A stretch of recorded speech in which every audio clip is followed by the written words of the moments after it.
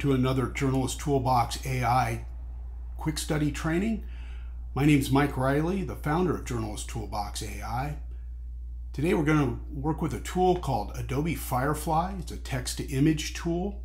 You can find Adobe Firefly and many other resources linked out of journalisttoolbox.ai. Just go to the image creation section right here, and you'll be able to find links to Firefly, Midjourney, Dolly, many other tools that you can create some fantastic illustrations with. You always want to be concerned with ethics too, with image and video generation tools. We have an ethics section right over here that you can open. It's got a lot of ethical guidelines. I'll talk about those for a little bit too while we're actually creating the images. You should always label your illustrations as such when you're posting them to the web, whether it be in social media, in a website, or just a standalone image. You should put it in the alt tags if you're sharing it on social media.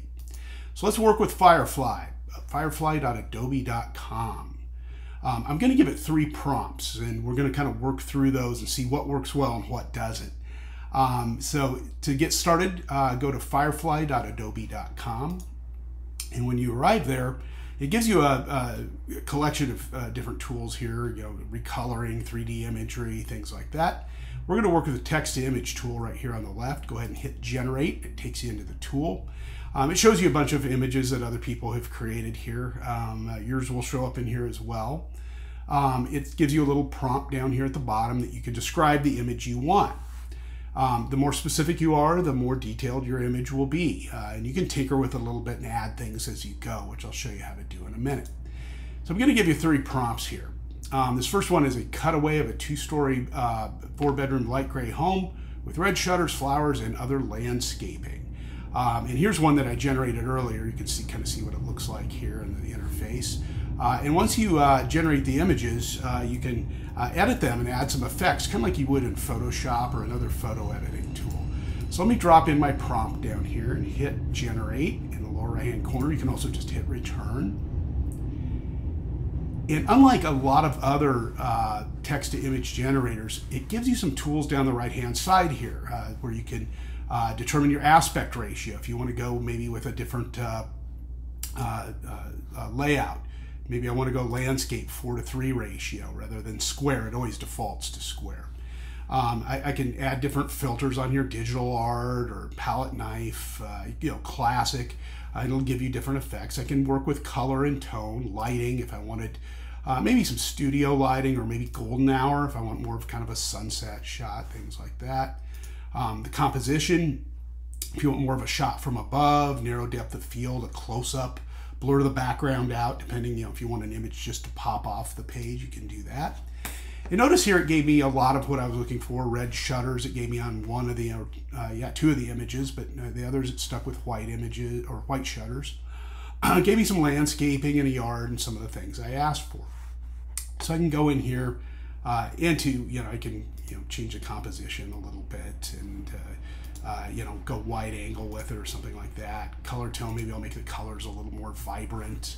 It'll add the effects down here, all the styles. If you want to get rid of them, you can just clear them here or knock them out one by one if you want to. Also, you can go in here and rate the result and give it a rating. That helps the machine learning, the software, better understand what you're looking for. So I give us the thumbs up here. I can tell them more if I wanted to, a little more detail.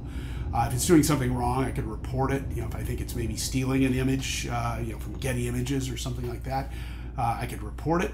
I can also download it up here. It gives me some other options in here. I like this one here, so I'm going to download it. It's kind of interesting. This is one of the few text-to-image tools that do this. It stops you and actually says, content credentials will be included. So it includes the fact that it was built in AI in Firefly. It really helps with the transparency and the trust with it, and you would want to label this, being a journalist, you'd want to label this as, an illustration. This doesn't look like a photo, it looks like a graphic illustration. However, you want to mention that it was built here and not something you drew yourself in Adobe Illustrator. So you need to do that for transparency. So you can download your images and then you can do work with them. You're the ultimate rights holder to that image. Other people may use this exact same prompt. You may be using it.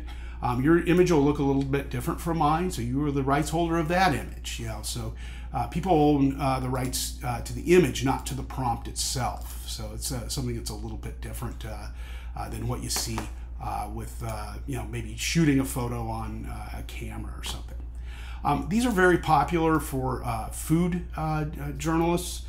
Being able to, if you don't maybe have the money to afford an expensive photo shoot, and you're doing a story on breakfast bowls with whole grain, and you want to actually stage something, and of course label it as a photo illustration, this is a good place to come and do it. A lot of newsrooms don't have the money for a studio to shoot anymore. This is a good way to work around that. So I've got my breakfast bowls here, and I'm going to change my composition a little bit here, and we'll do a little more of a wide angle.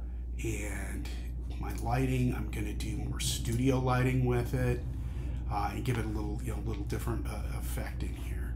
And I kind of like this shot here. This is a pretty good one. It's got a little bit more going on. The one with the coffee cup up here is kind of cool too. But I'm going to go with this one. I'll download this one, and I'm going to give it a good result. Very easy to download. It goes right into your downloads folder, which is off the screen here. I'll pop it up, and there's my images. One I created earlier, and then this one, and you can just drag them out to your desktop when you're done. So really easy to generate stuff, and again, you can go and edit and tinker as you go along and see what you come up with. One thing that Firefly doesn't do well, that Midjourney and some of the other tools do well, is specifics. I gave it, in these first two were very broad, generic instructions, okay? Here I want a cutaway model of a 2023 BMW M340i X-Drive, blue paint and black interior. In fact, we're gonna go with dark blue paint. I'll tweak it a little bit here. And we'll see what it comes up with. See if it can actually give me a realistic looking BMW M340i.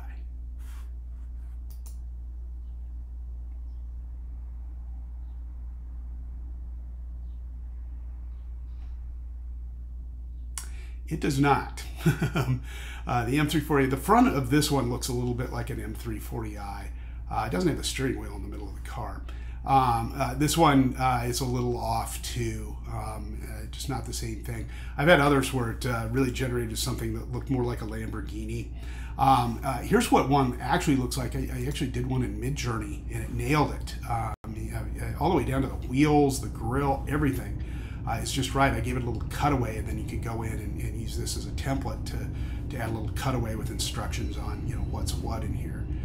Even the breakdown of the engine block is very accurate. I actually went to the website and compared it to what was in there. The bucket seats, everything, great detail. So Firefly, not quite as good. So if you want something very specific, Firefly might not be for you, at least not yet. But still, this one isn't bad, and this one's kind of cool. But some things are off here quite a bit. So hope you enjoyed this. Firefly's an effective little tool. Experiment with it. If you're using this out of the Journalist Toolbox textbook, the handbook, I've got some other prompts in there that you can work with as well.